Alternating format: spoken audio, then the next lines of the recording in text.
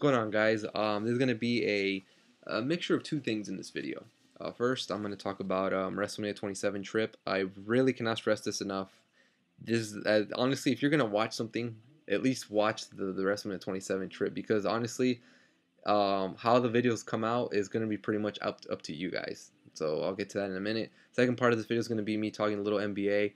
Um, Two big blockbuster trades that just happened the past 24 hours, 48 hours. So I thought I like to talk about that a little bit. And I do know that, from the time I've been making NFL videos, and uh, like I think I've only made like one NBA related video, which was when LeBron James signed with the Heat.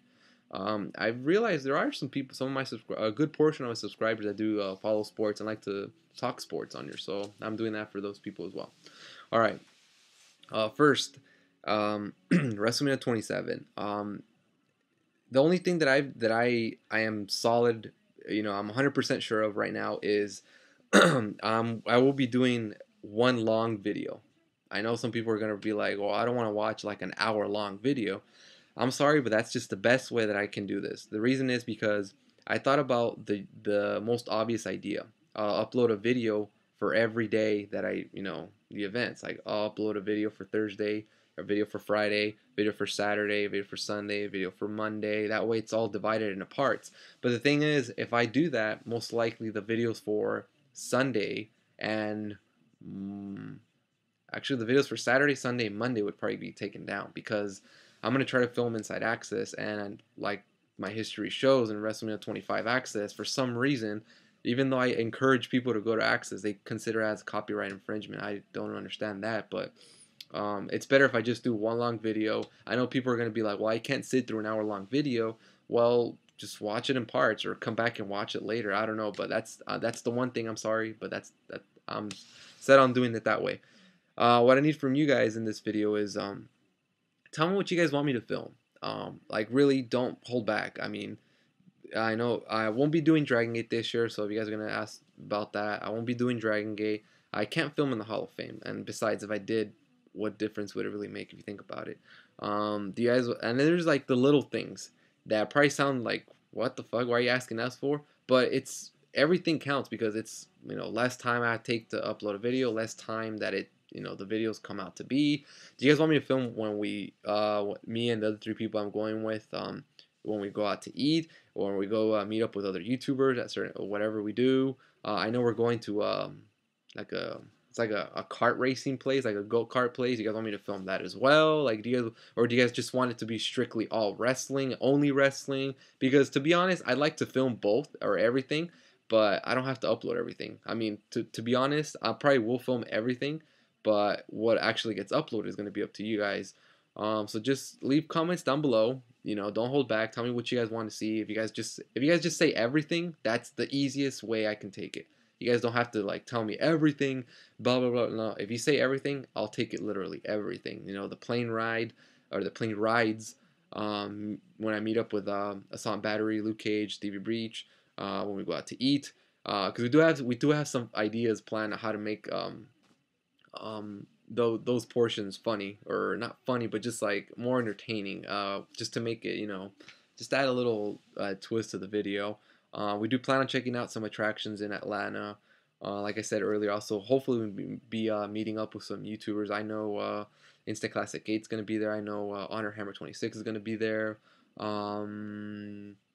are like the only people I talk to from YouTube that are going, but I know they're going to have other YouTubers with them.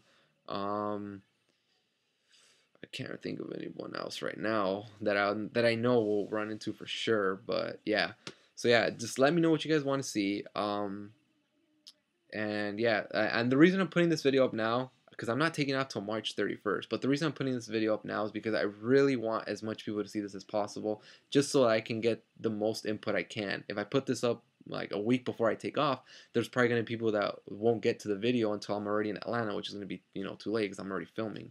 But yeah, just go ahead and leave your comments down below, and if you know somebody who watches my videos or whatever, let them know. Like, you don't have to tell them to view this video, but if you can, just tell them to drop me a tweet, whatever. Just I want, like I said, I want input from everybody as possible, as far as what to film. But yeah, And I'll do a follow up on this on a couple of videos later, in case there's some people that are asking me, things that I can't do, like I can't film here, I can't film there, something like that. I'll be, updating as from now until March 31st. But I just figured I'd put this video out now, like I said, to get a lot of input already going, coming my way. All right, now for NBA talk here. This is probably where I'm gonna lose a lot of viewers, but whatever. Carmelo Anthony going to the Knicks. I know the obvious argument is, well, it's bad for the league to have a lot of superstars on one team, especially with how the Heat have their little trio going. Although we rarely get to see well, not rarely, but we don't get to see all three of them play every now and then on the same day. But Carmelo Anthony going to the Knicks. The biggest thing I can take from this, other than will they lure other free agents to go there like Chris Paul, is it's put up or shut up time for Carmelo, because he had a really good situation in Denver. Maybe not this year, but a couple of years ago, they were going to the Western Conference Finals. They had a really good team. Blah blah blah. He had a coach that could pretty much put up with any player in the league, in George Karl. Now, that guy can. I mean, he put up with Iverson when he was at his worst.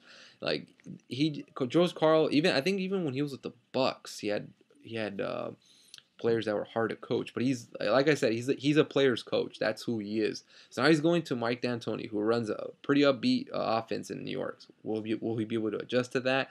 He's a New York guy. He's played in Syracuse in college.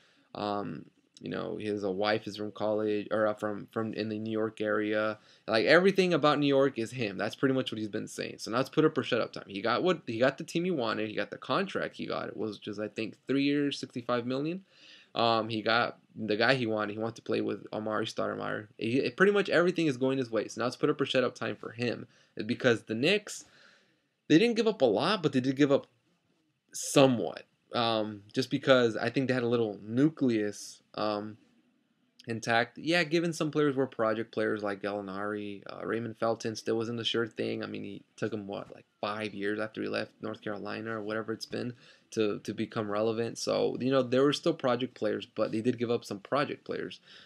For Melo, they gave up a couple, or I think 2 draft picks for him. Who knows what they could have done with that. So Melo pretty much has to bring it now, because to my knowledge, I don't think New York has ever had 2 superstars on one team.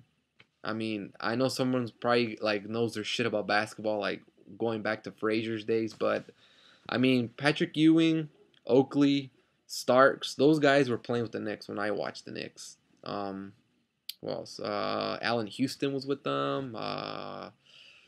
Who else? Who else? Who else? Who else? Who else? Who else?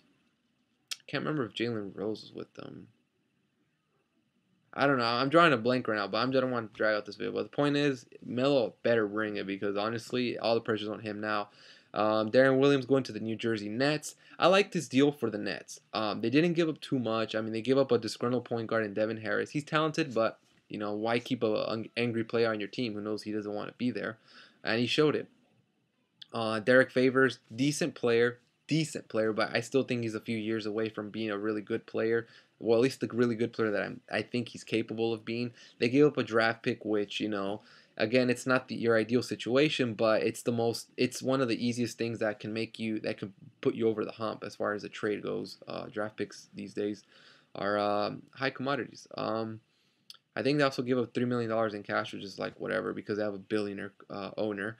Now, whether Darren Williams will resign with the Nets, I honestly don't think it's going to be up to him. I think it's going to be up to the owner how much money he wants to give him. Because, to be honest, I mean, just the Nets are going to give him more money than the Utah Jazz ever possibly could. So they got that going for them. I honestly think that at the end of the day, money will talk as long as they put it on the table.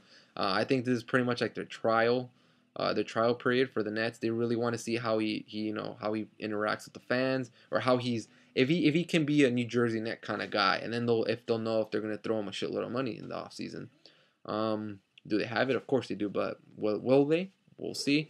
And then if they do throw the money at him, will he attract other guys like Dwight Howard, maybe Kevin Garnett, maybe Ray Allen, maybe Michael Redd, maybe some nice little players to maybe one day build a good championship team there. But yeah, it definitely adds intriguement, especially to the second half of the season. But yeah, that's my video for today, and thank you guys for watching.